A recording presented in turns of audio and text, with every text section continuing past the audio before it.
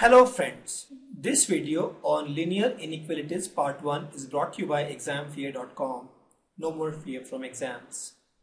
Inequalities definition, notations used in inequalities, solution and solution sets, rules of inequality and graphical solution. Two real numbers or two algebraic expressions, if they are related by symbols greater than, less than, greater than, equal to, less than, equal to, then it is called inequalities. Let me repeat. Two real numbers or two algebraic expressions related by these symbols form inequalities. There are various kinds of inequalities based on whether it is variable or numeric. For example, numeric inequalities, 3 is greater than, less than 5. You see, both the terms are numeric here. We have literal inequalities where one side is numeric and one side is algebraic expressions or literals. Similarly, we have also inequalities based on greater than or greater than equal to. For example, x is greater than 5, 3 is greater than 5. This is called strict inequalities. And we have something called slack inequalities where we say greater than equal to or less than equal to. Such kind of inequalities are slack inequalities. Also, we have inequalities based on whether it is x or x square. For example, x is greater than, less than 5, or we say x square plus 2x less than 5. So in first case, when it is only x, we call linear inequalities. In second case, when we have x square, we call quadratic inequalities. So inequalities are two real numbers or algebraic expressions related by symbol greater than, less than, greater than equal to, less than equal to, and there are various types of inequalities. It can be literal, numeric or literal inequalities based on whether it is an algebraic expression or it's a numeric value. Also, we have strict and slack inequalities based on whether it is greater than or greater than equal to, or less than equal to. If it is greater than or less than, it is strict inequalities. If it is greater than equal to or less than equal to, it is slack inequalities. Also, we have inequalities based on whether it is x or x square. If it is x is greater than 5, x is less than 5, such kind of form, it is linear inequalities. And in case it is x square plus 2x plus 3 is something of that form where you have x square that is greater than or less than equal to or anything of that form, it is quadratic inequalities. Let me take some notation. When we say a is this symbol b, I mean to say a is less than b. When I say a is this symbol b, I mean a is greater than b. When I say a is equal to cross, I mean a is not equal to b. When I say a is this symbol and this, I mean to say a is less than equal to b. When I say a is this greater than symbol and we have a dash there, b, I mean to say a is greater than equal to b. Please note, a is less than b. Also, if you see, you can think of this like this. When you say this symbol, this is small, right? This is small, this is dot here, but this is a big one. So here you will have bigger quantity, and here you have small quantity. So we can say like this, small is smaller than big. Also, when I take like this is a big quantity because this big mouth. This is a small mouth. So this is small and this is big. So we can say big is bigger than small. So the side which is extended like this is the bigger one. So here when you say like this is near A side, so you'll say A is greater than B. In this case, the bigger area is near B and the smaller area is near A, so we'll say A is less than B. Or we can say B is greater than A. Similarly, in this case, when we have dash in the bottom, that means greater than or equal to or less than or equal to. For example, in this case, it says A is less than because it is A is near the lesser side. A is less than equal to B or A is greater than equal to B. Now let's define solution and solution set. Solution is any value of x which makes the inequality true. For example, I say x is greater than 5. Then solution of x can be 6, 7, 8, any of these are solution. This is solution 1, this is solution 2, this is solution 3. We can have n number of solutions. Solution is any value of x that makes the inequality a true statement. When I say x is equal to 4, this statement is not true. So 4 is not a solution. But 6, 7, 8 is a solution. So what is solution? Solution is any value of x which makes the inequality a true statement. Now what is solution set? Solution set is set of values of x. That is set of solution is called solution set. For example, in this case, if I say that 6, 7, 8, 9 goes to infinity, these are the numbers which satisfies the value of x. So the whole thing is called solution set. Please remember the difference between solution and solution set. Solution is an individual number that makes the inequality true, and solution set is collection of solution. Solution set is equal to collection of solution. For example, we have, let's suppose x, one more example, less than 3 and greater than 3 and less than 7. So we'll say values of x, and x is integer. So x can take value 4, 5 and 6. Correct?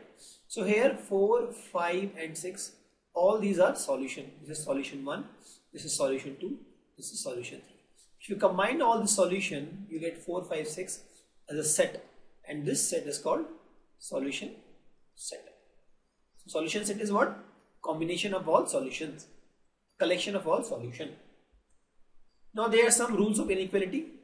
Equal numbers may be added or subtracted from both sides without affecting the sign of the inequality. What it means is, when I say 5 is, let's suppose, less than 8. So if I want to add numbers, for example, if I want to add 1, 1 here, this becomes 6 and 8, 6 and 9.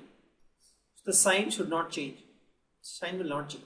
If you see, this is true, this is also true. Similarly, if you subtract also, let's suppose you say minus 2, minus 1, minus 1, what you get? 4 is less than 8 minus 1, 7.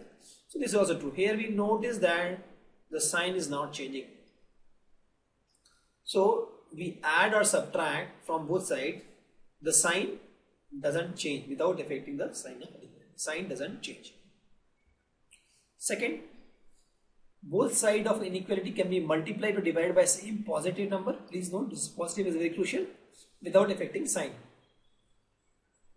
We'll take some example.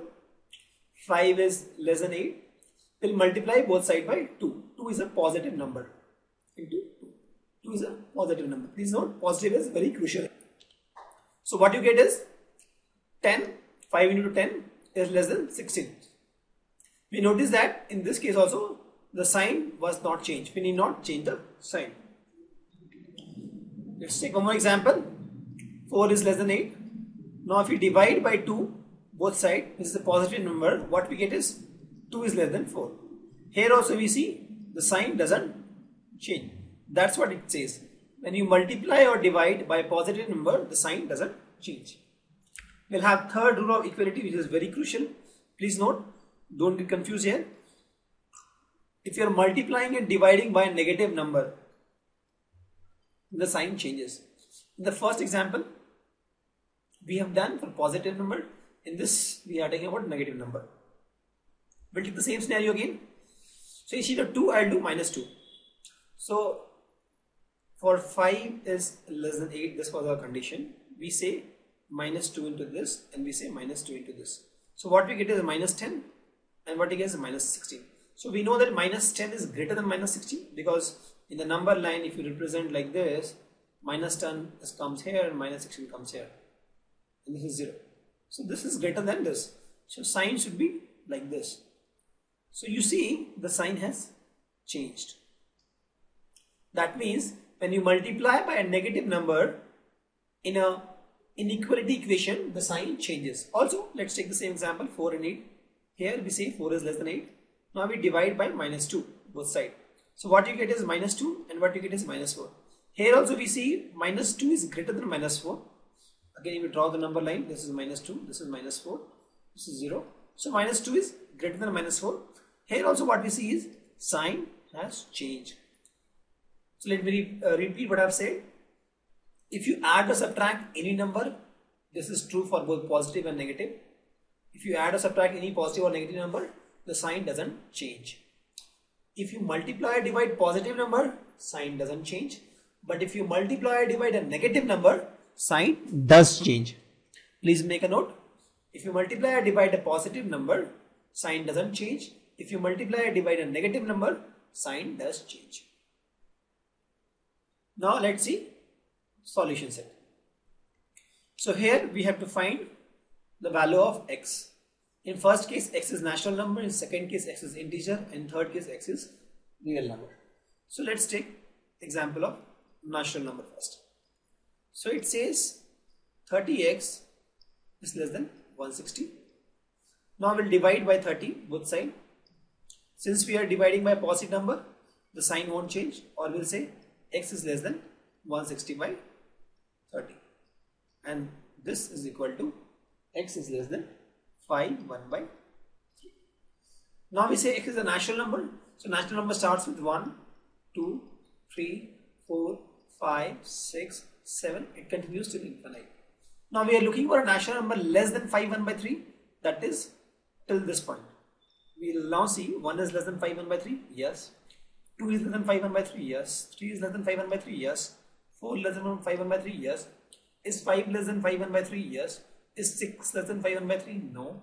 7 less than 5 1 by 3? No. So what we are supposed to take is this set. So our solution here is 1, 2, 3, 4, 5. So these are the natural number which satisfies this condition.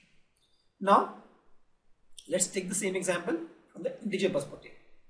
So the same question here, 30x by 1, 30x is less than 160.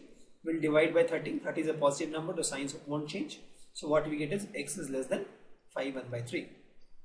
Now the integers we have is, it starts from minus infinity, continues from like this to minus 1, 0, 1, 2, 3, 4, 5, 6, 7, continues to infinity.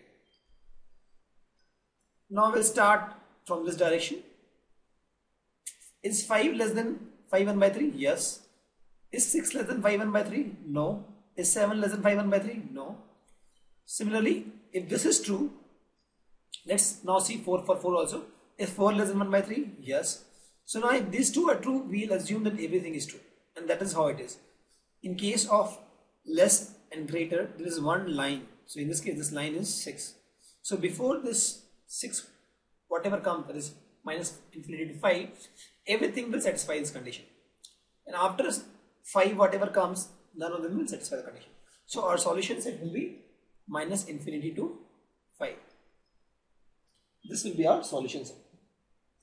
Similarly, when we talk about real number,